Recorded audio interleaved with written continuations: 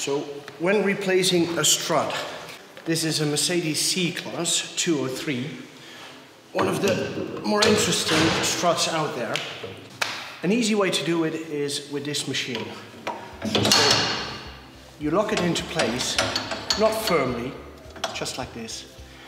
Make sure that it's tension-free mounted in the machine, up straight like this, up straight like this. Once positioned, we go to the top jaws. So you just slide them into place and make sure that it's symmetrically. So once you've positioned them, you can see the symmetry on these 4 holes in the machine.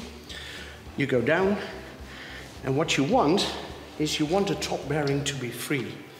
One does not touch the spring with this machine. That makes it unique.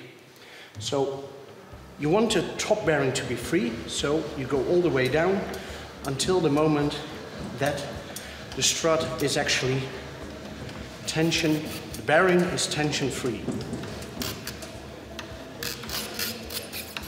Now that it's tension free, we have a special key to unlock the safety of the strut.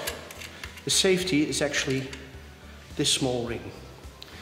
So when you put that out place, take away the top bearing, and then you guide the spring upwards.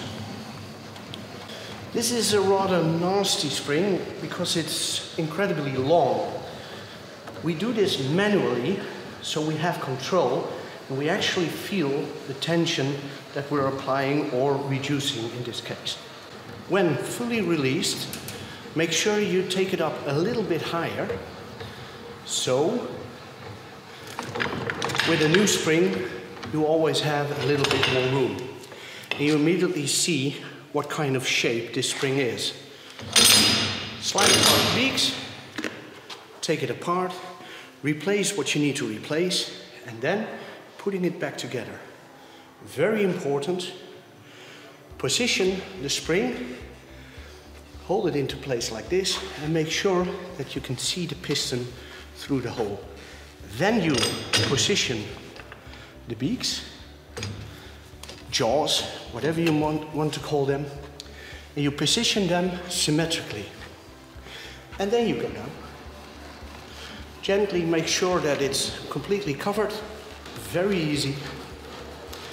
The moment you arrive at the piston, there's a couple of things one should notice. One, you're not entirely on top of the piston. So in order to achieve that, you can even out, and then you can go from left to right. But with the key provided with the tool, you can even use the compression of the spring to make all sorts of adjustments. The final one is that it's not centered to the hole. So then we go to the down, and we slowly adjust the position of the piston. Make it center. The moment you have that, you go further down.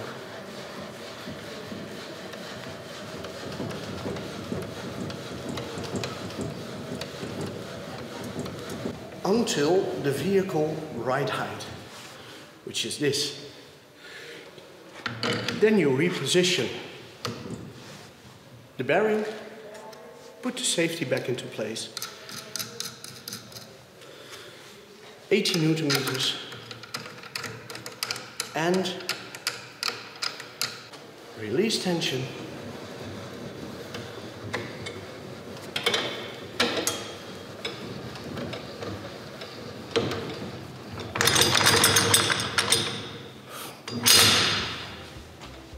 Done.